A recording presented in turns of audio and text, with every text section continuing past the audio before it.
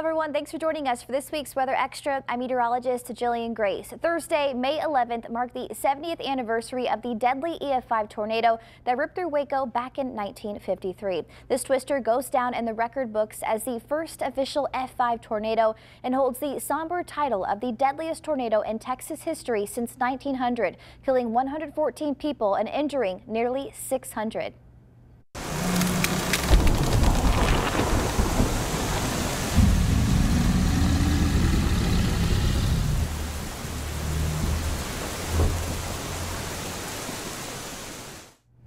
Our very own Chief Meteorologist Brady Taylor and a team of others put together an hour-long documentary, Monster from the Sky, that looks back at the tornado and shares some of the stories from those that survived it. Monster from the Sky debuted Thursday, but if you missed it, you still have a chance to watch. You can scan the QR code right there on your screen right now, and it'll take you directly to the documentary on our website, or you can go to our website yourself to watch by visiting KWTX.com/Waco Tornado. Our team here at KWTX featured different stories on the number of historical landmarks damaged by the tornado and also shared more on what life was like for some living in that time. And on this episode of Weather Extra, we're here to share those stories with you today. We begin our coverage of Weather Extra with the man who was just 6 years old at the time, waiting for his dad to come home from the square after the twister hit. Here's Lauren Westbrook with the story.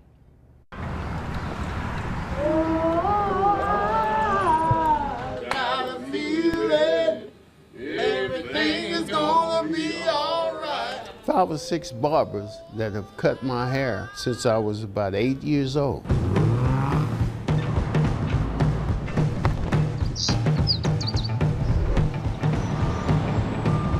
Melvin London's barbers all have ties to the Jockey Club in East Waco.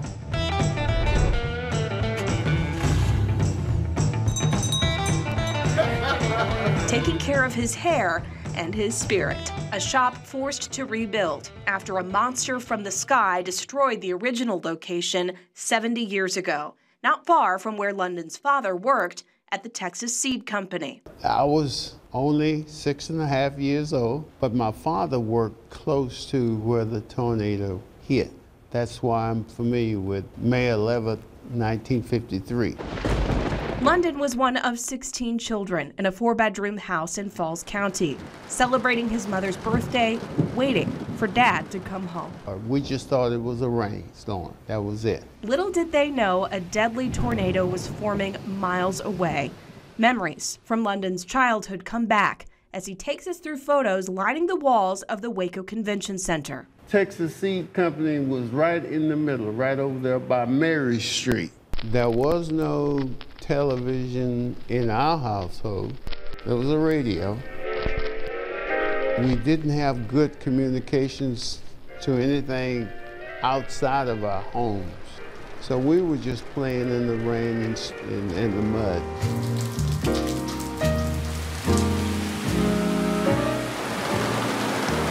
He can still remember the relief that washed over him when Dad walked through the door safe. We respected our dad. He was the king in our castle. So yes, it was really something to see my dad come home. Joy shifted to grief as his family made the usual trip to Waco for the weekend. We saw the devastation. That's the memory that I have for it. And slowly they cleaned up the blocks, and then some of the business reopened. Some never did. Some were replaced by other businesses. The square, as London's family and many others called it back then, was gone. As you can imagine, it was during a segregated time, and black people met where they felt more comfortable. And it was common for us to meet around the square, especially coming from, I used to pull cotton. On Saturday, we celebrated because we had made a little money.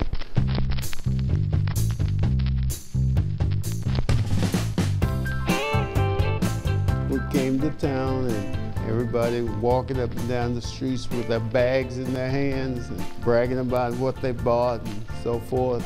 And we'd get our haircuts, get our shoes shined. Decades later, London and his friends remember the lives lost and the damage left behind in the square, on May 11th, but they also celebrate the progress in East Waco. In God's own good time, it has grown, and the black businesses are starting to thrive, and things are just looking up better than it was before. Everything's gonna be alright. Be alright. Be alright. Be alright. Lauren Westbrook, News 10.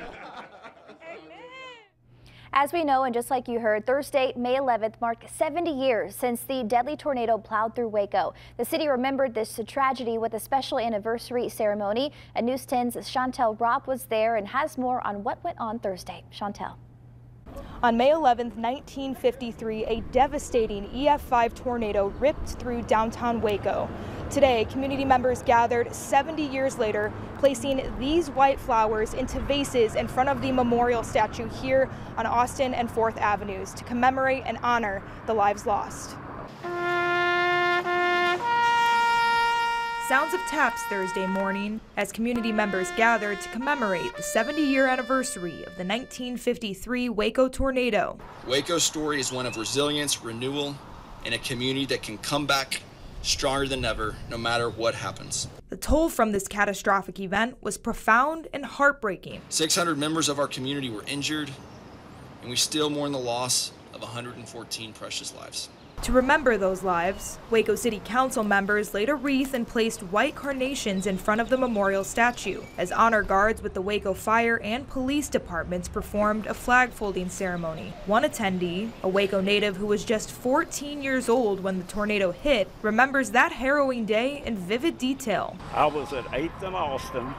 I'd come down and went in the Stratton Stricker building. 7 of us stayed behind the staircase, and all of us lived. Thank the good Lord for that. And now looking back years later, Willis is reminded of how this tragic day in Waco's history has shaped it into the resilient city it is today. Today, as we stand shoulder to shoulder, united in our commitment to each other and to our community, we honor the past and embrace the present and march boldly toward the future. Buckets of flowers will remain in front of the memorial statue downtown all day Thursday, allowing those interested to pay their respects to the lives lost 70 years ago. In Waco, Chantel Robb, KWTX News 10. Right after this quick break, we hear from Pete Souza about one of the historical landmarks that was destroyed in the tornado and learn more about how it was brought back to life for us to enjoy today. But before we go to break, here's a clip from the documentary Monster from the Sky. What a terrific task. Something which only happens in a lifetime. The first tornado in the history of Waco, Texas. And it had to enter the very heart of the city at a time when the people were thronging within the building.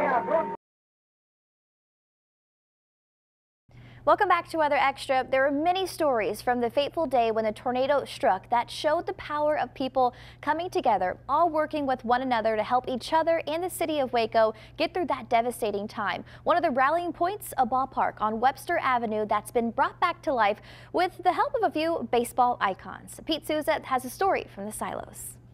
The devastation and death left in the wake of the tornado that struck Waco on May 11th, 1953, is of course what ended up in the history books, and for good reason. A city completely demolished, the lives of 114 meeting a tragic end. But some of the stories lost in the rubble are those of people rebuilding lives and storied structures rising from the ashes. One of those was a ballpark that featured a star-studded roster of performers and politicians paying visits. In 1904 they start building it, 1905 it's completed, just in time for Teddy Roosevelt to come through on the train. Katy Park was named for its close proximity to Katy Railroad, which came through just next to the venue. Stephen Sloan, a Baylor history professor and the host of the Waco History Podcast, has traced all the history that stopped along the railroad to make monumental moments at the ballpark. A number of notable people have come through and spent time in this park. Jesse Owens came through and did a clinic here.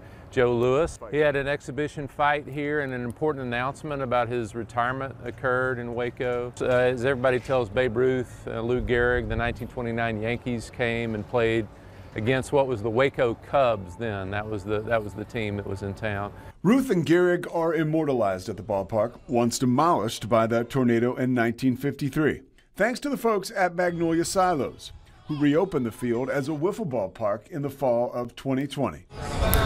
The field is located exactly where it was more than a century ago, at 701 Webster Avenue. Home plate is where home plate has always been.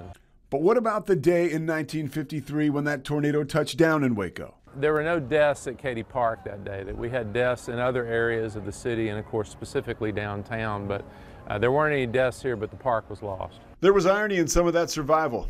After park owner A.H. Kirksey and the Waco Pirates manager sought shelter as disaster struck just before a game.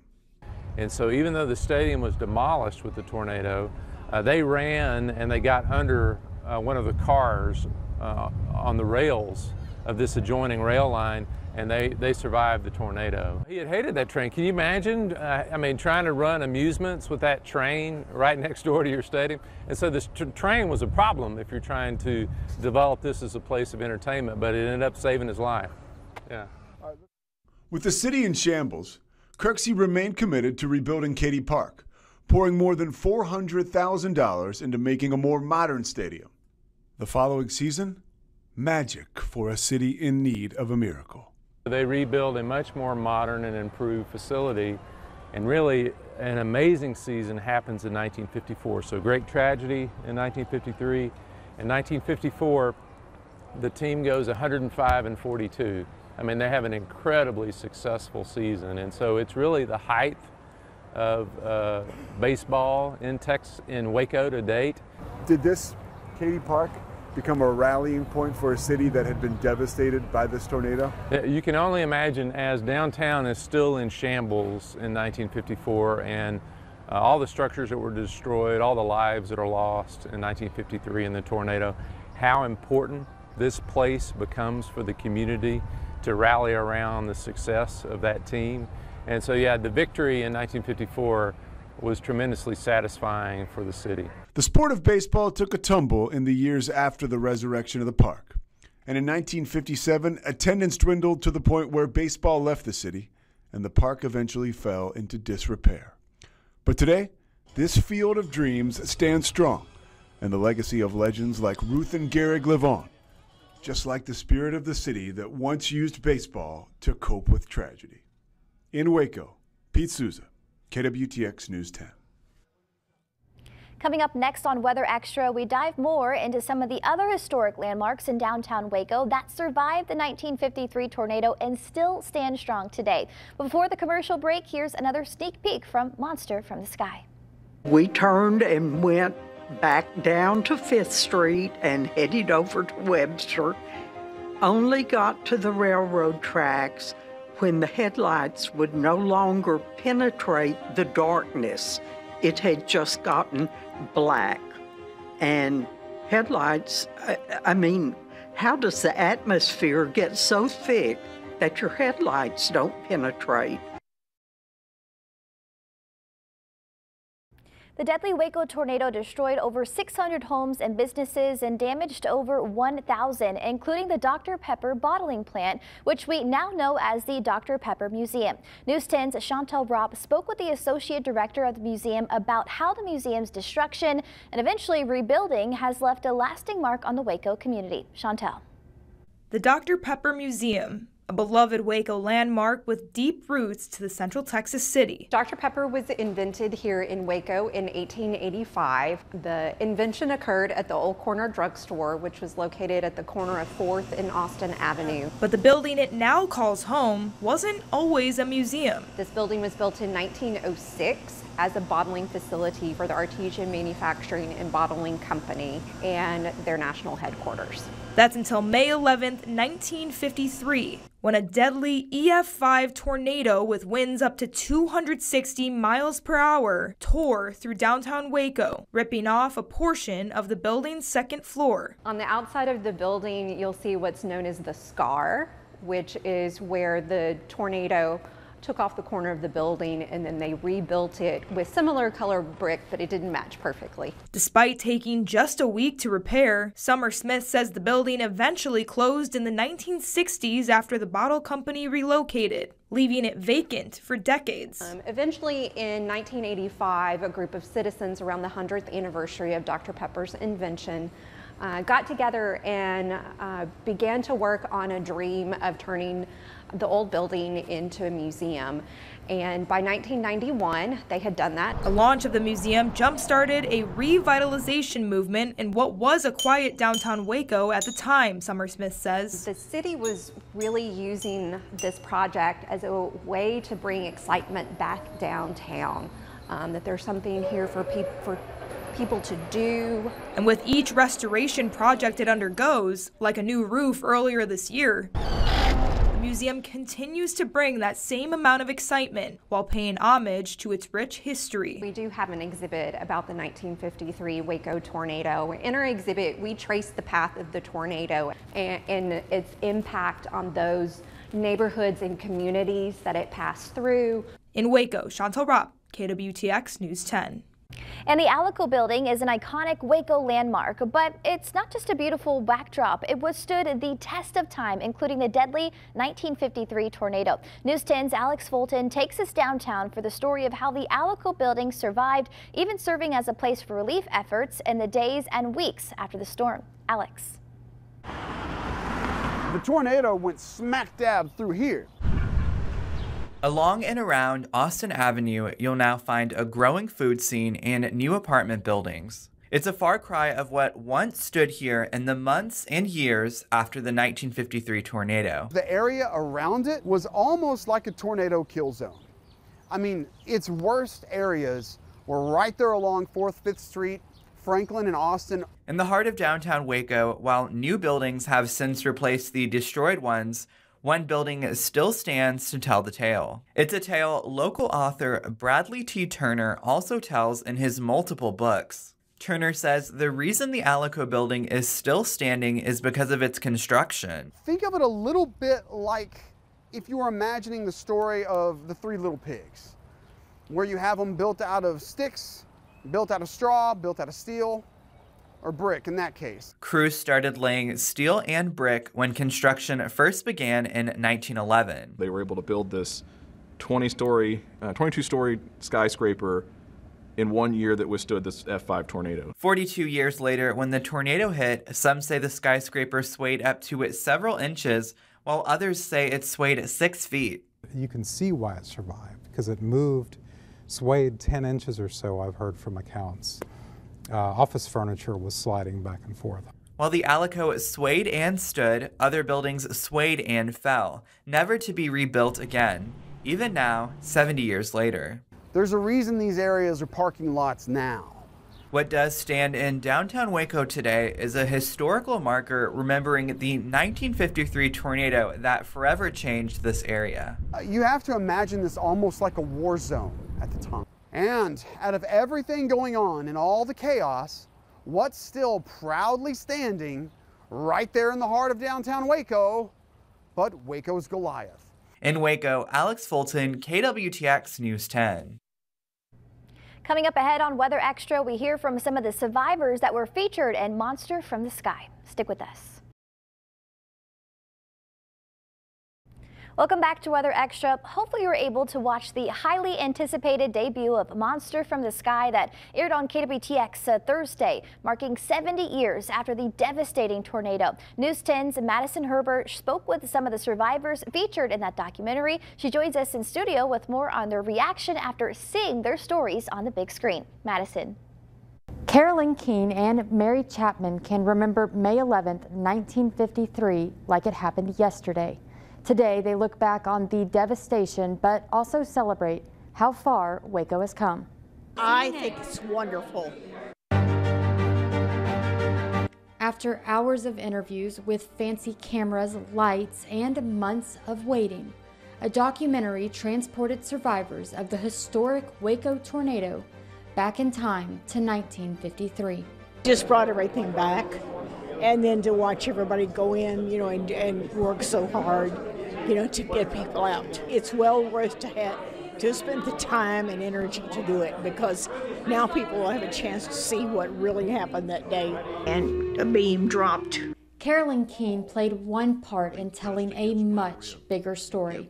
Seeing how her experience and others became one was emotional. Well, I loved hearing the rest of the story and everybody else, like the ladies whose dad rode down the side of the building. That's amazing. For Mary Chapman, it was a no-brainer to attend the pre-screening of Monster from the Sky Tuesday night, even though she was injured. I had fallen. They said I had 5 fractures of my pelvis. Seeing the documentary was her motivation in recovery. I'm glad I had something to look forward to. Survivors determined to carry on the chronicles of that daunting day in Waco's history. There are a lot of people that don't remember. I remember all of that. But Brady did he did a good thing, and this will live on forever. It was described at that time as the monster from the sky, and I think that's an accurate description of it. If you missed the documentary, don't worry, you are still able to go and watch it over on our website, KWTX.com. Reporting in the studio, Madison Herber, News 10. We hope you enjoyed this week's Weather Extra as we look back 70 years ago when the first official F5 and deadliest tornado in Texas history struck downtown Waco. Again, don't forget to check out Monster from the Sky, the hour-long documentary Chief Meteorologist Brady Taylor worked very hard on for the past year. You can watch the documentary by scanning the QR code right here behind me, or go to our website, just like you heard Madison saying, KWTX.com/Waco Tornado. That's all we have for you today on Weather Extra. We'll see you next weekend.